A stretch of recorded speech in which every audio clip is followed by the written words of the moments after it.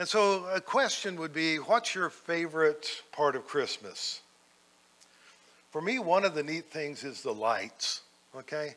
It's just kind of neat when you see all the lights. If you go by somebody's house and it's all lit up, maybe they have the curtains open so you can see their Christmas tree and the decorations there.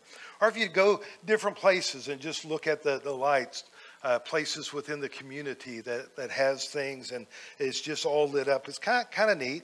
Shelly and I had the opportunity this week to go down to Silver Dollar City and see their lighting of the tree, which we've been there before, but they have a new tree this year. And it's kind of neat what lights and computers can do. It's kind of neat. And it's just a neat time for me when you see all the lights that are there. And so as we got to Silver Dollar City, you did certain things going through the shops. I don't ride hardly any rides anymore. Shelly went one roller coaster and that was enough for her. I used to like those things. Age just has something to do with that, I think. And we went through, but you have to wait until dark, right? To be able to see the Christmas tree, to have that lighting. It also is neat because you're at a park with all these people there and you're singing songs of praise to Jesus Christ. I kind of like that too. It's just kind of neat to be there at a theme park and everything is centered towards Jesus Christ. But it has to be dark for the lighting of the tree, because that's when the light shines the best, right? That's when you can see those things the best. And basically that is when the light is needed the most, when it is dark. And this is what was happening on the road to Christmas. Basically what we see as we've been looking at Luke chapter 1, that road to Christmas, the road to the birth of Christ, that basically the dawn is coming, okay? And there's a lot of excitement, there's a lot of things that God is doing as this is going to take place, as we see then in Luke chapter 2. But it's kind of like being out early in the morning and when you get to see the sun pop up over the horizon. And sometimes it's just so beautiful to see what is happening. And that's what's happening in Luke chapter 1. That the light is just about ready to break forth. And the excitement, the wonder that's going to take place. And when Jesus is born, the light does break through. So Christmas, the birth of Jesus, means the light breaks through. And that is one of the ways throughout the Old Testament the talking about Jesus Christ takes place. And then also at his birth, about him being the light of the world. And we know what light is like, how neat it is, how important it is. And so I have another question. It might be better to ask for the children's church, but anybody afraid of the dark? Okay, there we go. Okay. Okay. Hey, I need a night light on too, okay? I think all of us, there's some aspect of darkness that there's some aspect of fear there. It may not be one that overpowers us, okay? But there's varying degrees of it. It's one of those things that's darkness. And you see that on movies now, especially with all the computer stuff. I always look at it too. If they didn't want to put the time in a movie, they make it all dark, okay?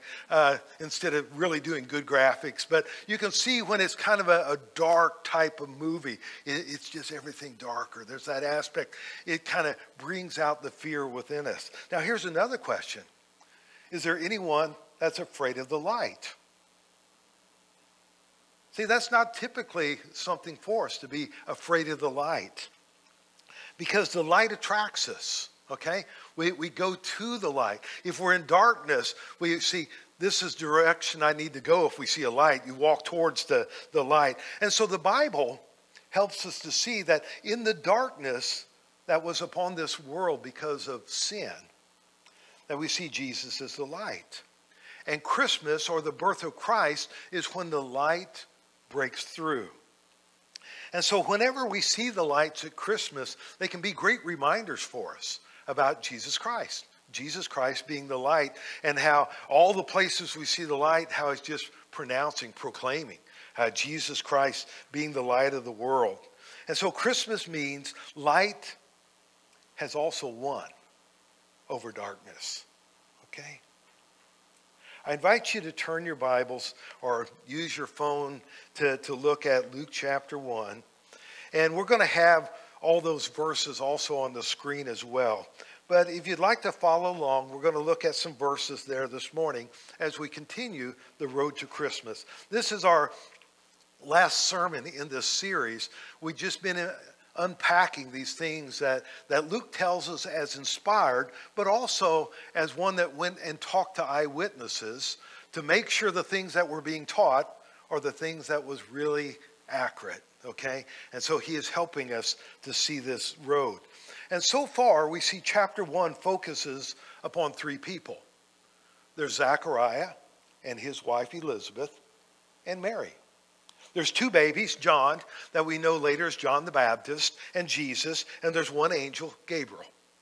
And so those are the key figures we see in Luke chapter 1 on the road that we come across, and we meet each one of those.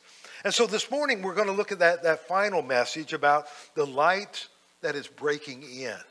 And chapter 1, even before the birth of Jesus Christ that we don't get to until chapter 2, we see the light is breaking in. So Luke chapter 1, let's start with verse 57. When it was time for Elizabeth's baby to be born, she gave birth to a son. And when her neighbors and relatives heard that the Lord had been very merciful to her, everyone rejoiced with her. Isn't that kind of neat?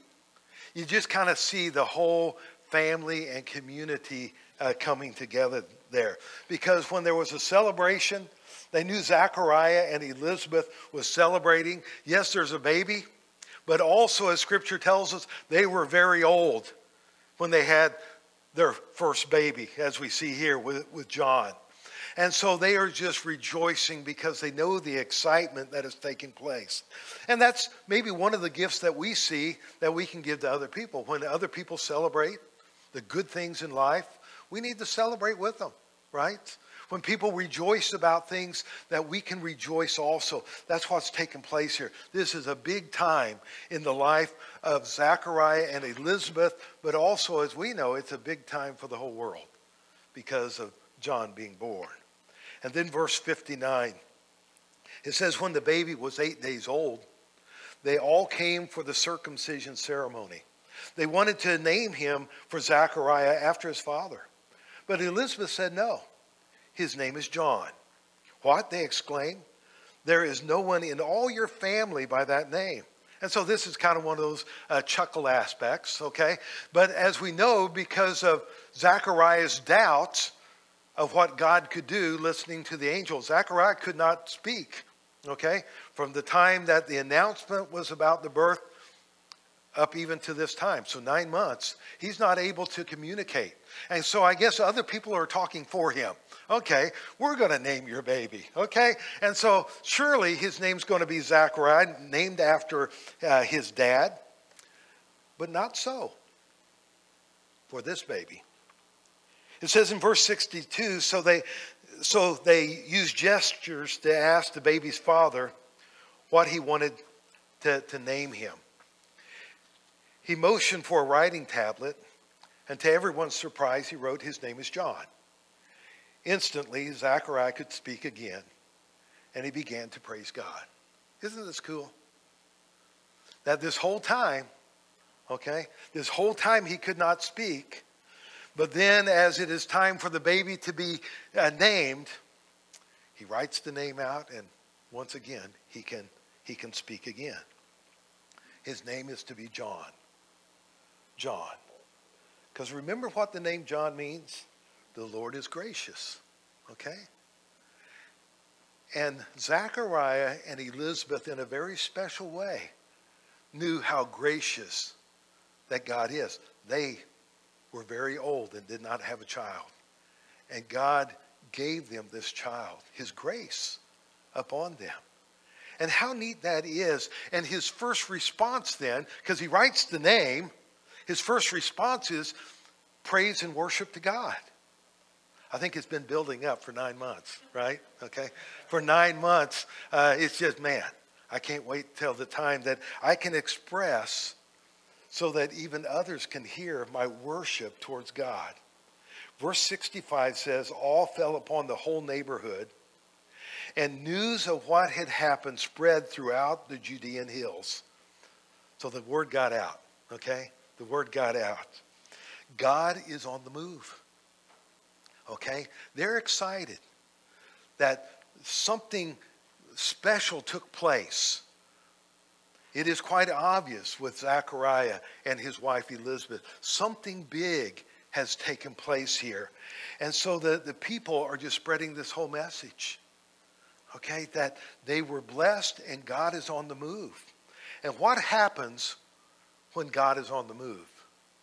We're seeing it here. There is an awe that takes place.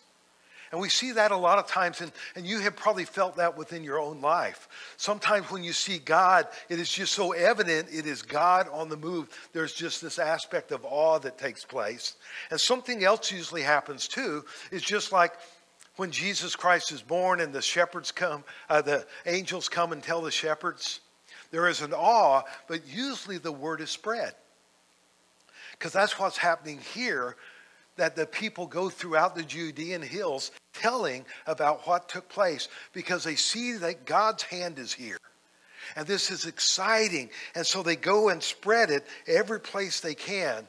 And it's one of those neat things is sometimes we think we have God all figured out.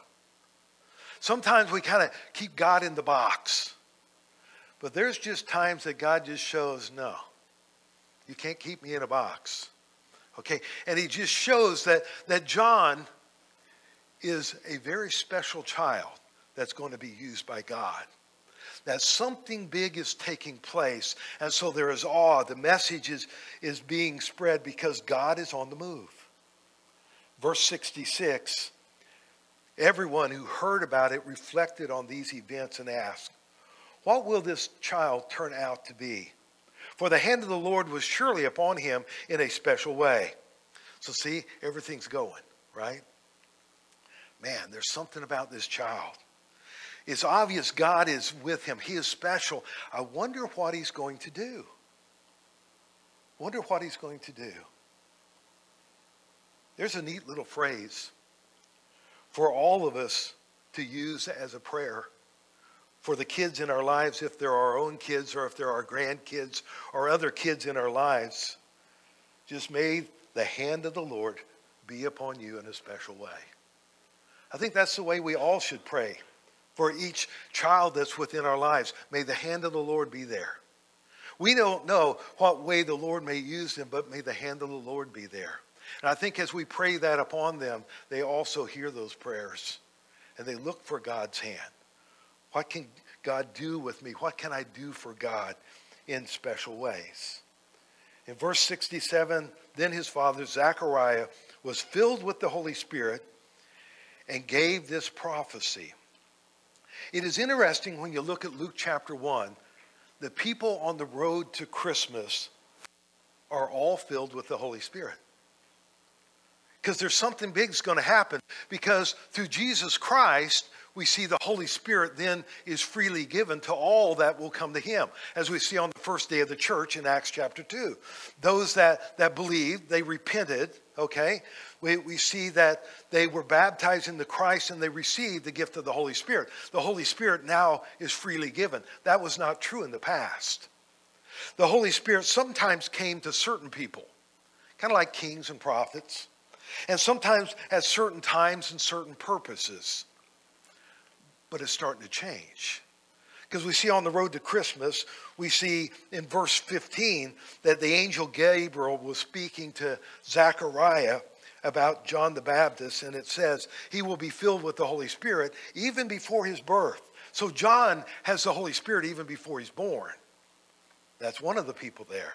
In verse 35, the angel Gabriel speaking to Mary, the Holy Spirit will come upon you, and the power of the Most High will overshadow you. So we see the Holy Spirit with Mary. In verse 41, the meeting that Mary and Elizabeth has together. It says, at the sound of Mary's greeting, Elizabeth's child, John the Baptist, leaped within you, and Elizabeth was filled with the Holy Spirit. And then we see Zechariah in verse 67, that Zechariah is also filled with the Holy Spirit.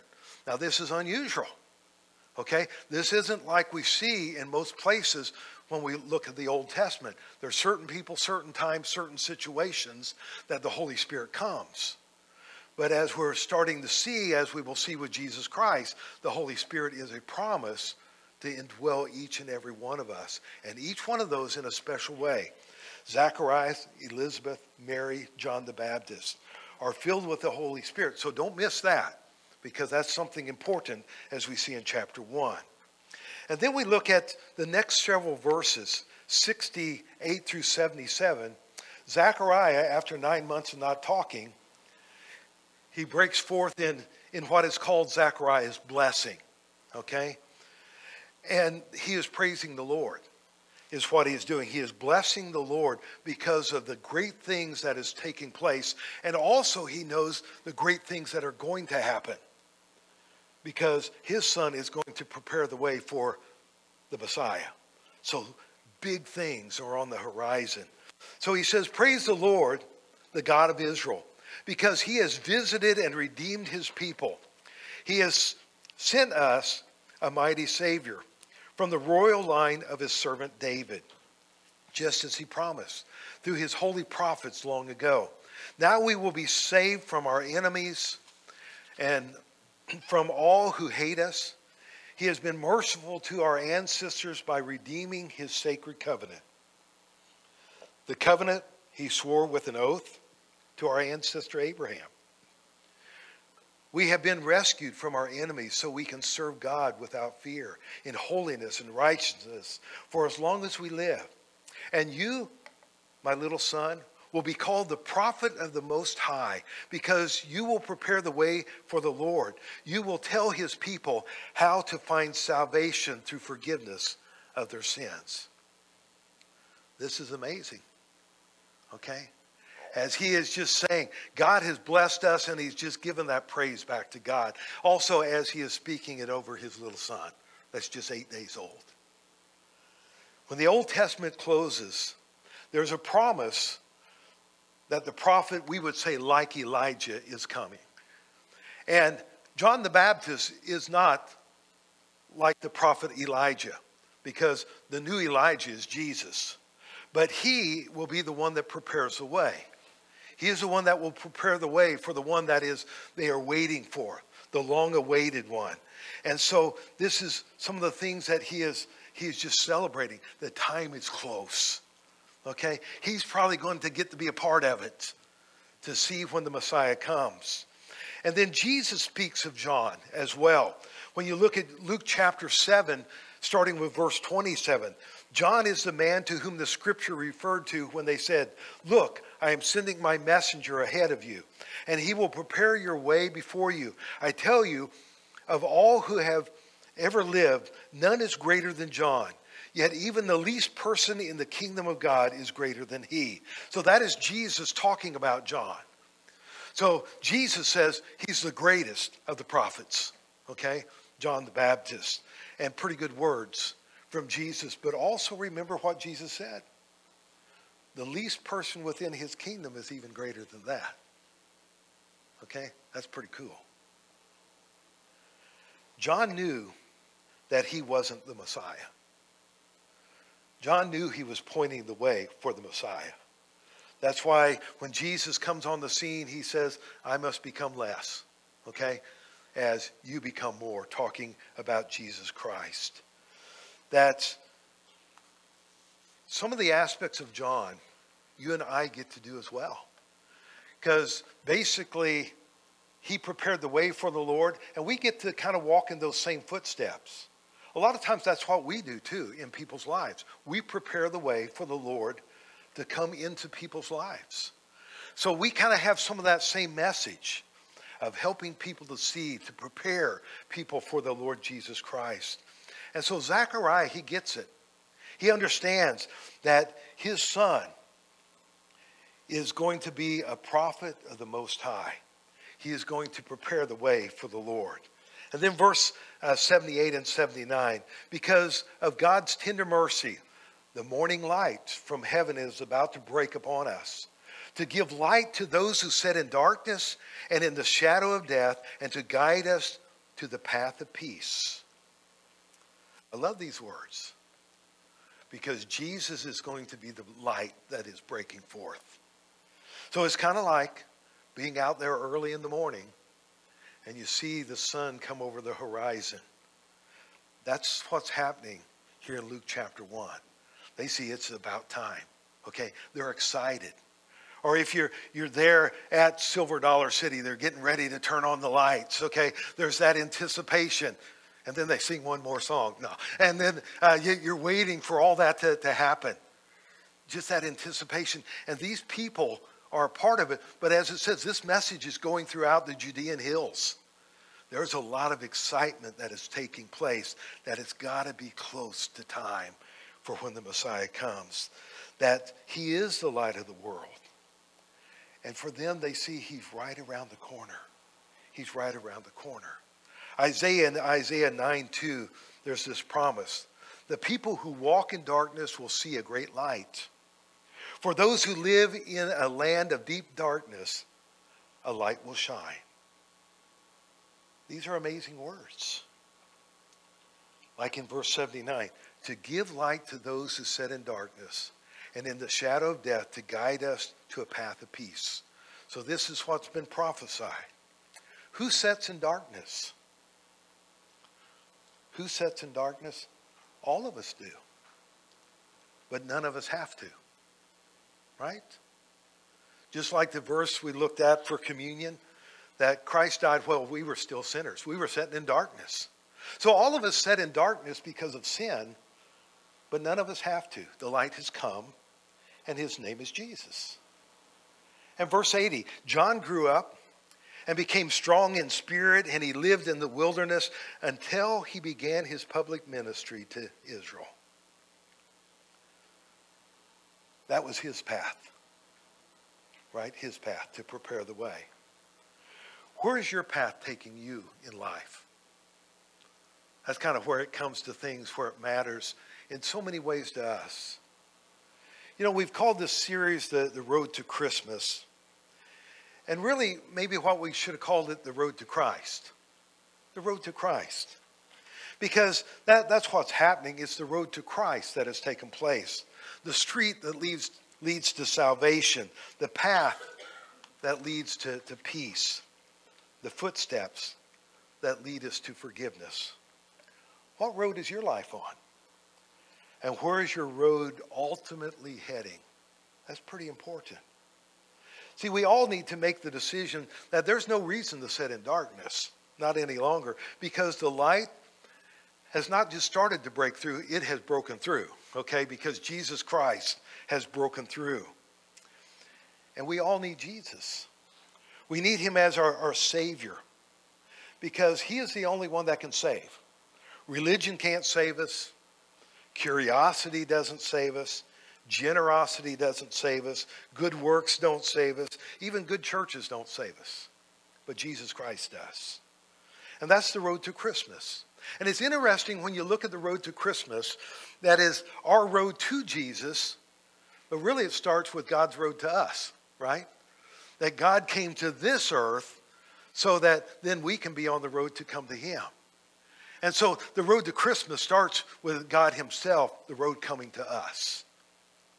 So that then we can take Jesus Christ as our Savior and the road can take us to God. It's what happens. See, God came near. Emmanuel, one of the names for Jesus, that God is with us. God came near. And so this morning, as our worship team comes back up, maybe there's someone here this morning that has never understood the plan of God's salvation, what God was doing, what all this means. Here's God's plan. It's Jesus. That's God's plan. It's Jesus. God's plan of salvation is Jesus. And when you get Jesus, you have everything.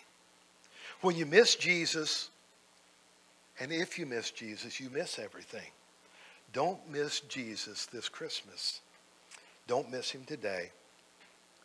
And if you would like to talk more, study more, or make a commitment, you can come and talk to me. You can come and talk to others here that will just lead you into the things of God's Word to help to see, to help understand, maybe to help the road to come together as Scripture tells us.